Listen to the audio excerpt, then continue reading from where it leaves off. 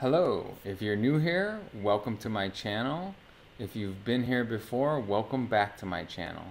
My name is Alfonso Peluso and I'm a Studio Associate Professor in the College of Architecture at IIT, the home of Mies van der Rohe, one of the most influential architects of all time.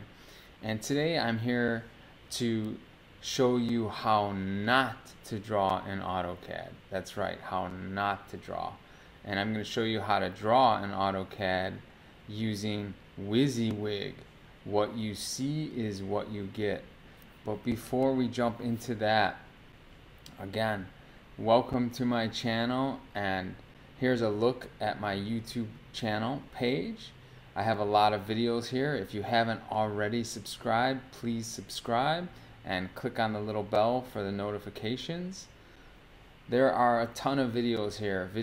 This one is about AutoCAD. I have videos on Rhino, Grasshopper, 3ds Max, Photoshop, 3D printing. So there's something there for everyone. Also, connect with me on Instagram. It's my first name, Alfonso, _ my last name, Peluso. And besides posting my latest video tutorials, I also am posting architecture that I'm seeing on a daily basis and things that my students and I are up to. So please connect with me on Instagram. Okay, let's jump into the AutoCAD WYSIWYG.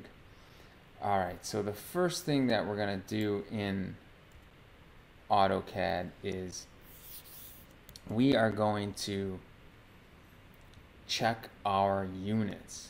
Okay, so I'm going to type in units, and we're going to change those units in this case to architectural, and the default unit is inches.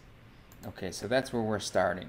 Now I want to talk a little bit about this idea of WYSIWYG and the issue that I have with the way AutoCAD is set up by default.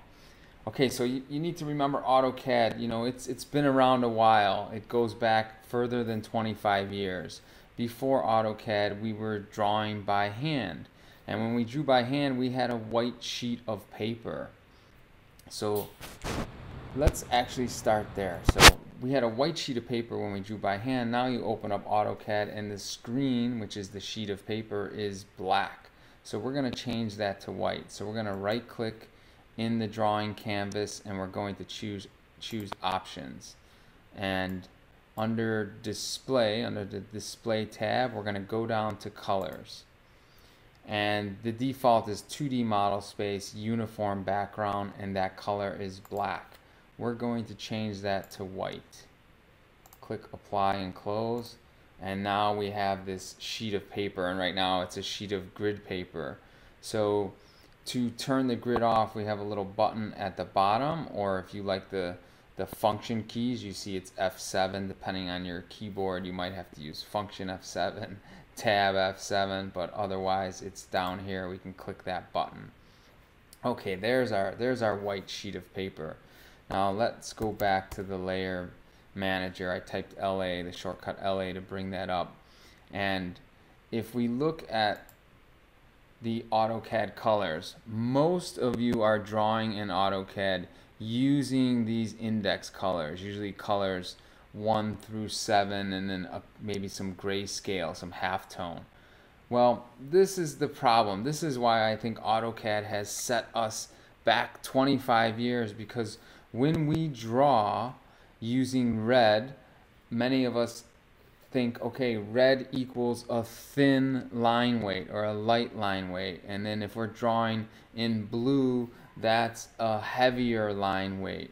So we're using these colors as from thin to heavy, and then some halftones. So what we're doing is we're not using what you see is what you get. When we're making a drawing, we see all these colored lines, and then in our brains we have to translate that to equal a line weight.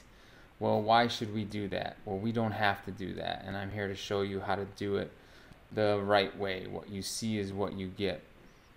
Okay, so let's continue with this. I'm going to make a new layer. I'm going to call this sheet to represent my sheet of paper. And I'm going to go ahead and make sure that that layer is current. Okay, and I'm going to draw a rectangle from my origin, so from 0, 0, 0, and I'm going to make this sheet 17 in the X and 11 in the Y, so it's going to be an 11 by 17 sheet of paper. Okay, there's my paper, so now I have some idea of scale. Okay, I'm going to go back to my layer manager, and I'm going to make a new layer, and I'm going to call this one heavy, or you can think of it as thick. And these are where my heavy lines are going to be drawn on.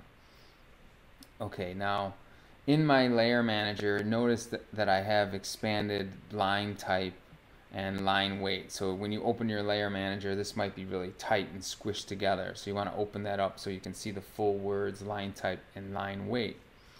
Okay, here's where I'm going to change the line weight. Now, like many software applications, the line weights are set up in millimeters. There is a place where you can change it if you'd want to change it to inches, but here you see some line weights that we can choose from. And just to really see this clearly, I'm going to change it to 1 millimeter. Okay, making sure that that layer is current. So we're going to make a bunch of layers and draw on them, so we want to make sure those layers are current when we draw. Now I'm just going to draw a line.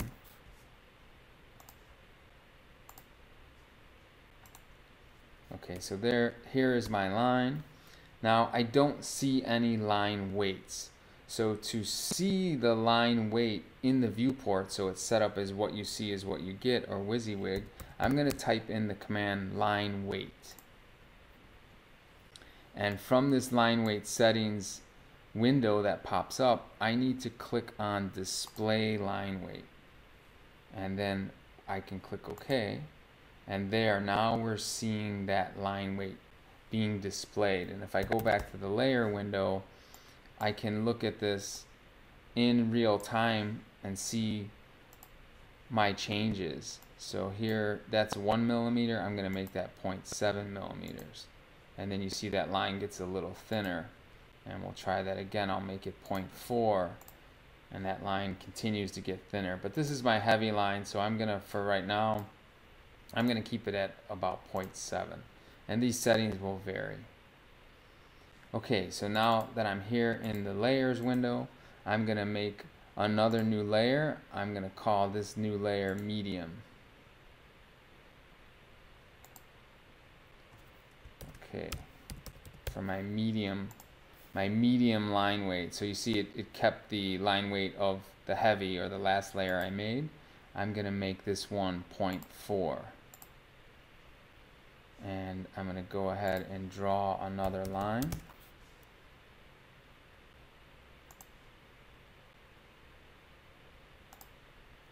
Now, as I'm drawing this, I can see that I did not make the medium layer current. So I'm going to place this on, make sure it gets placed back on the medium layer. Okay, so if you're having difficulty with it, not seeing the line weights, check to make sure it's on the current layer. Okay, and let's go ahead and make our final line weight layer, and then we'll look at line types. So for my final line weight, I'm going to make this my light layer, and I'm going to set this to 0.3 millimeters. Make sure that it's current, and draw my third line.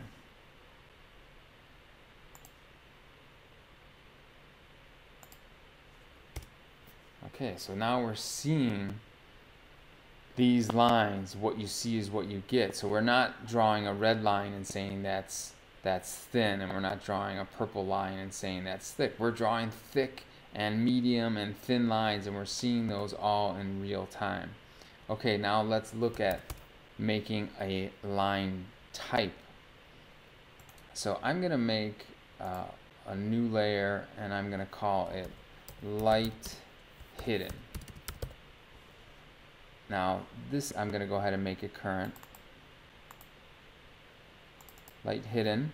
And here where it says line type, these are all continuous by default. Continuous line types. I'm going to click on continuous, and I'm going to need to load in a line type that I want to use. So you see there's all kinds of line types you can use to make some interesting drawings. I'm going to go down to hidden, and I'm going to click OK, and then make sure that it says hidden under line type. That layer is current. So now when I draw my next line,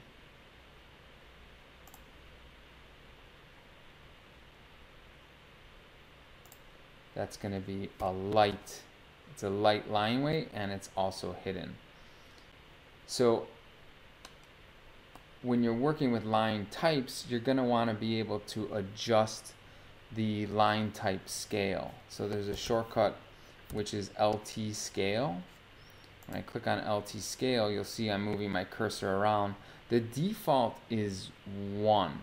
So as that value increases, let's say I try 5, the spacing is greater. It's a looser line type. If I type in LT scale again, and I make it smaller than 1, say 0.5, it's tighter. Okay, smaller segments and smaller space in between the segments. And sometimes I know that's confusing because say I go to LT scale and I type in, say, 50. Okay, so now I don't know if that's too tight, but actually what it is the line's not long enough. So we're not seeing, so that would be maybe one segment, and then there'd be an empty space, and then another segment. The line's just not long enough to see that. So I'm going to go LT scale, and I'll set it back to 1. Okay, so now it's just a matter of printing this to a PDF, but we're already pretty sure that our line weights look pretty good. I mean, you won't know until you actually send it to a printer or a plotter, but this gives us a good idea.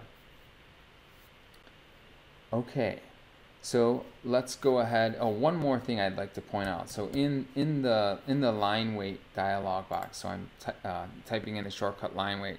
You know, with my students, I've worked with them, and sometimes they say, hey, my line weights, even though I've gone to line weight and I did what I was supposed to, the line weights aren't showing correctly.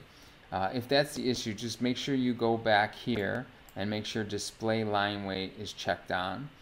Also, while we're here, you can make some adjustments to how it shows up in the viewport, and you saw me just do that right now. So I can put this to max, say. So then you get thicker or thinner lines. It has nothing to do with how it's going to print, but in case you just want to view it on your screen a little bit differently, you can do that. You see it's got a little pop-up box that explains what that's all about. Okay, that's one thing. Another thing that I saw with some students where their line weights weren't showing up is under properties, these should both be by layer, line weight and line type. Actually, everything should be by layer. Sometimes students were actually changing the line setting right there per line. I wouldn't suggest doing that, and then that caused some issues. So all three of these, the layer, the object color is by layer, the line weight is by layer, and the line type is by layer.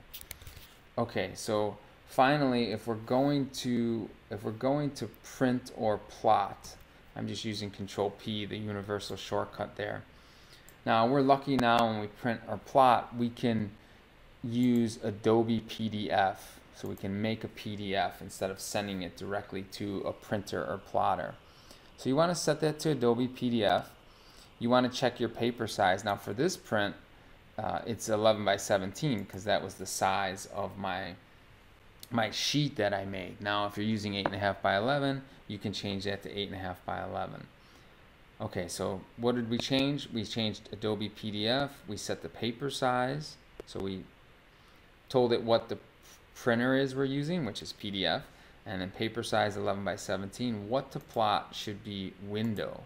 And then I'm going to pick my sheet boundary. The next thing is the scale. Okay, fit to paper is the default, which I'm not a big fan that that's the default because that's scaleless, and typically we're making architectural drawings, we want some sort of scale. So I'm going to uncheck fit to paper. In this case, since we were working in model space when we were drawing at full scale, I'm going to change this 1:1. Okay, now it says that it's landscape, but I can tell that it's being printed vertically. So what you need to do if you want it to be true landscape is you need to go into the properties for Adobe PDF and then click on custom properties and then go to layout and set that to landscape. Okay, so that's a little bit of an extra step there. Okay, and you could create a temporary plot file for that. Okay, now you see that it's truly landscape. So again, the settings here, we're changing the printer plotter to Adobe PDF, setting your paper size, plotting to a window, unchecking fit to paper and changing the scale 1:1, then going into properties and custom properties, layout, and making sure that it's landscape.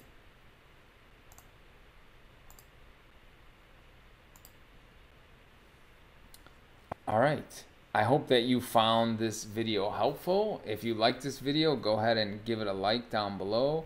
And if you haven't subscribed, remember, subscribe to my YouTube. Also connect with me on Instagram. So happy drawing in AutoCAD. See you next time.